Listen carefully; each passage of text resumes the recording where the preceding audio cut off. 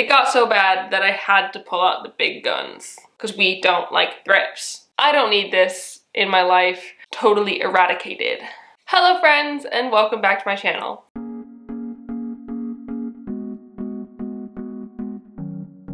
My name is Emma, and today we're going to be talking about thrips. In this video, I'm going to be talking about all things thrips, including their appearance, their life cycle, symptoms, and treatment. So if you have realized that you've got thrips and you just need urgently the treatment, go to this time here and you could skip all the faff and just find out about the treatment. So if any of you have watched part 2 of my houseplant tour, you may have heard me talk about thrips quite a lot, and I mentioned that a lot of my plants had it. That's because I had a fairly big thrips infestation that probably began around March and ended in around June. I was struggling with thrips for quite a while. Yeah, I mean, it wasn't ideal. It's never ideal to have pests on your plants, so kind of sucks. But hey, that's life. Plants get pests, but there are ways to avoid them. So that's actually why I'm making this video today. I want to hopefully make having thrips less of a burden for you, trying to make it as easy as possible to get rid of them as best as possible, because we don't like thrips. What are thrips, you might ask? Thrips are these long, slender insects that suck the sap out of your plant's leaves and stems and flowers, essentially just like sucking the good plant juices out of your plant and causing it harm, making it distressed, and eventually, if the infestation is bad enough, your plants could die. I know, not ideal. So we want to prevent them at all costs. Thrips can be found on outdoor plants as well as indoor plants, but as I don't have any outdoor plants, I will only be talking about how to deal with them on your indoor houseplants. So if you've got a thrips problem outside, I'm sorry. I don't really know how to help you because I haven't experienced doing it. So one of the main difficulties of thrips is that they can be quite difficult to deal with. It can be quite a struggle to get to a point where they're not coming back, which is the goal in the end, to get rid of them. It can be quite challenging and it can be quite devastating for a collection. Likely, your whole collection will not die. So first off, let's talk about how to identify thrips. Thrips really like to hang out on the undersides of leaves. That is where the nice, soft, juicy plant sap is. And so they'll often be found on the underside of leaves. But of course, sometimes they come to the tops as well, and you can see them up there. Also, they really like new growth. I found that they really like the softness and the tenderness of it, especially in like a coiled up leaf. They just get in there and start munching on it before it even unfurls, and you wake up with a leaf that's dead. So because they do like to live on the bottom sides of the leaves, the problem can get out of hand pretty quickly because they're not super obvious to just like the average passerby. Unless you're thoroughly checking your plant, you might not even notice them, which is how my problem got so big. I didn't notice because, to be honest, I wasn't checking my plants as much as I should have been. Thrips have long, skinny bodies with little pointy tails. They've got wings, but they're not necessarily the best at flying, so you probably won't see them buzzing around your house. If you do have little bugs buzzing around your house and your plants, they probably are actually fungus gnats. I have made a video on that if you need to learn how to take care of that as well. Adults are usually like a black or brownish color, but they can also be white or greenish depending on the variety. Baby thrips, the nymphs, they are usually lighter in color, like a white or a greenish yellowish. That's what I was seeing the most of on my plants, little babies. You watch them crawl around. They basically look like adults, but without the wings, they can't fly. So in order to combat the problem, we need to think about the life cycle of the thrip. So unfortunately, thrips can reproduce asexually, meaning that they don't need a mate in order to have babies. They can just have babies just on their own. And that can lead to the problem growing fairly quickly because they don't need anything else necessarily to make more thrips, which is great. So basically, an adult lays eggs on the plant. Those eggs hatch into nymphs or baby thrips. Those nymphs hang out on the plant just munching away and eating as much as they please because there's loads of plant to eat.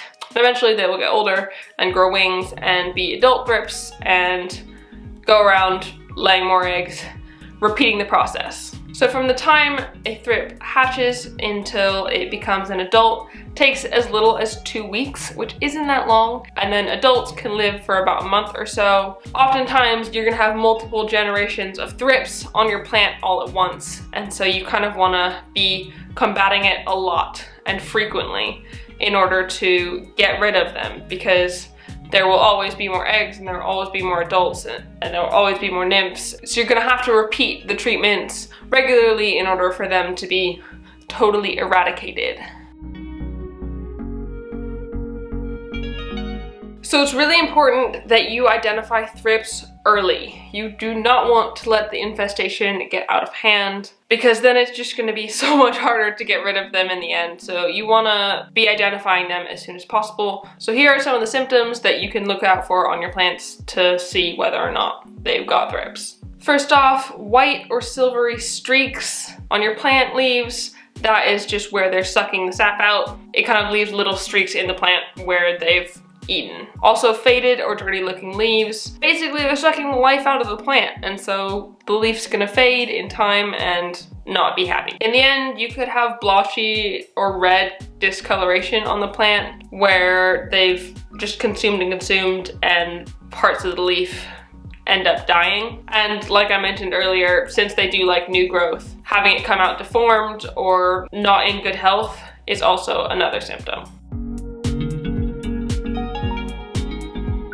So this is it. This is the most important part of the video, the treatment. First off, as soon as you notice thrips, you want to start the treatment, because you do not want to like leave it a couple of days, because in a couple of days, so many more thrips can grow and the problem could get bigger and bigger. It could spread fairly easily. So as soon as you notice the thrips, you want to start treating. So once you've noticed that one of your houseplants has thrips, you want to check all of the other houseplants in its immediate area, making sure that they don't also have thrips, because you're gonna need to treat them as well. If there are any really heavily infected bits of your plant, I've found that it's best to just prune them off. If the leaf is pretty damaged, it's probably not worth saving because it's not gonna go back to normal. So just take a pair of sterile scissors to it. It'll be worth it, I promise. It's better to just get rid of it than have to keep treating it for a leaf to be like deformed and ugly. Next, you want to take the plant and spray it down. I bring all my plants into the bathtub to do that. I've got a removable shower head that I use to spray them all down. I make sure I'm using tepid water. You don't want it to be too hot or too cold because that can shock your plants. But you want to make sure you're spraying down the tops and the bottoms of all the leaves, as well as the stems, the new growth. Just spray the entire thing, because spraying them will knock them off, make them go down the drain, or kill them by drowning. It's just trying to get as much of them off and dead as possible. You do want to be careful though of overwatering your plants, because obviously you're spraying a lot of water. You don't want too much of that to be going into the soil regularly. And you want to be really careful because you're gonna have to repeat this step every few days for the foreseeable. I know it's a lot of work, it's difficult, but in order to actually get rid of them with this method, you need to just repeat every few days until they're gone. That alone can work for some people. If your infestation isn't terribly bad, that will do. That alone didn't work for me. The next thing I tried was washing the leaves with an insecticidal soap. So after I'd sprayed them down, tried to get as much off as possible, I would take the soft side of my sponge, some insecticidal soap, and just kind of lightly scrub the leaves, get them all nice and sudsy, get the insecticidal soap in there. Again, trying to get off as much as possible, killing them. And again, you want to be repeating this every few days until the problem is gone. Didn't work for me either. So I introduced a neem oil spray into this as well. So I would spray the plant, I would wash the leaves, and then I would douse the entire thing in a neem oil spray. The neem oil spray doesn't kill the thrips immediately. Instead, when the thrips feed on the leaf that's been sprayed with the neem oil, a chemical in it sort of takes their brain and convinces them that they shouldn't eat, and so they all starve to death. So it is a really good preventative measure. But again, this takes quite a long time. It's not going to kill them immediately, so you should use it in conjunction with some other things as well. You can buy neem oil sprays, but I have found that it's much more cost efficient for me to make my own, so I will put the recipe I use down below in the description box and a link to the website that I found it if you want to make your own. It is important though, before you do use neem oil, to test it on a little bit of your plant beforehand, because especially with homemade mixtures, they can not react well with your plant in some cases. I personally have never experienced anything like that. I've never had any issues with my neem oil spray on my plants, but it is something that can happen, so it's better to test it first. Also, I've heard that blue or yellow sticky traps work really well to catch adult thrips because they can fly and they're attracted to the bright blue or yellow traps.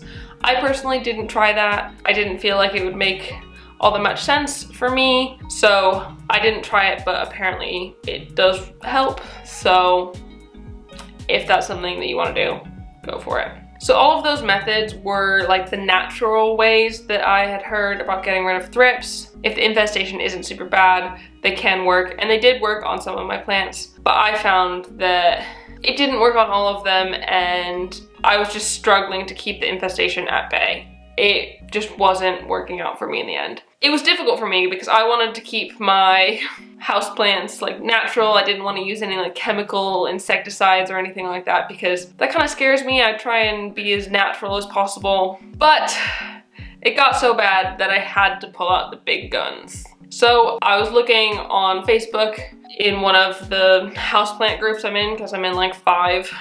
I saw that there's this spray that you can get called Prevonto. Basically spray your plants and it kills them. Sounds too good to be true, but it's not. I personally got the concentrated kind.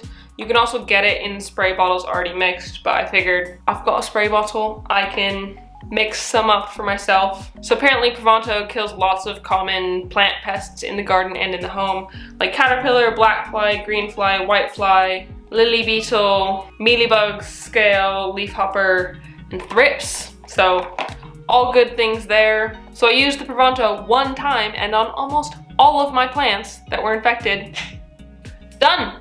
No more thrips. Thrips were gone. Didn't have to worry anymore.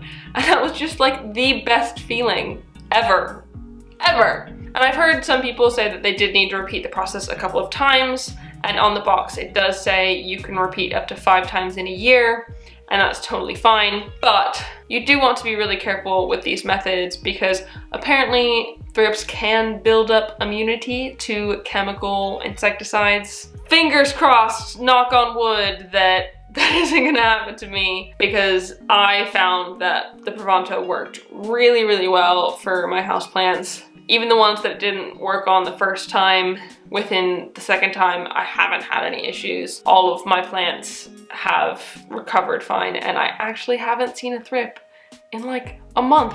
I know, a month without thrips after like 4 months of battling them. It felt so freaking good just to be done with them. I think from now on, as much as I do want to be natural, I think Prevonto is gonna be my best friend in situations like this. I'd rather not risk my whole collection, so it's just better. Another thing to note is that it is a bit toxic, so you want to make sure that you're not ingesting it in any way. Your kids or your pets are not ingesting it in any way. So keep out of the reach of children and pets and stuff. So we want to keep everyone safe and not dead. When you're doing all these treatments, it's really important to then keep your plant in isolation. You want to separate it from all of your healthy plants because you do not want them to mix, because then the problem will just keep spreading and cause more issues. So you want to keep that plant in isolation for as long as it takes to get rid of the thrips. It's always better to be preventative than to have to deal with an issue. And the best thing to do for prevention is just to check your plants regularly, like once a week. Go around, have a look at them, make sure they're doing okay. It can be when you're watering your plants, it doesn't really matter as long as you're having a look at them and making sure they're all right. This is something you should be doing anyway, just to make sure that they're happy and healthy. And so it's not that big of a deal to add that little extra step of just checking the bottoms of the leaves just to see if they've got pests. Another important prevention thing is to debug all plants that are coming in from outside. Whether that be plants that you have let summer outside and you're bringing them in for winter, or if you are bringing them into your house from the plant shop, or they're coming in by mail from an online order, you want to debug those plants right away. It's best to just bring them in, give them a good shower, give them a spray of neem oil for preventative measures, prevent it as best as possible. It's just important to check because they can come in from the outside and you do not want that if at all possible. So yeah, that's it. That's how I managed to get rid of thrips and how hopefully you can too. I really, really hope for everyone's sake that your plants don't have thrips, and that if they do, you can manage to get them gone as fast as possible, because I know it sucks. I've got my fingers crossed for you. You can do this. They will be okay in the end, and if it's not, I'm sorry. I will also be sure to link all of the products I used in my treatment attempts down below in the description box, so if you want to try any of the ones I tried, it will be down there. So that's it. If you like this video and found it helpful, please do give it a thumbs up down below and leave a comment on other houseplant things you'd like me to talk about in a future video, and subscribe for more. Thank you so much for watching, and I will see you next time. Bye!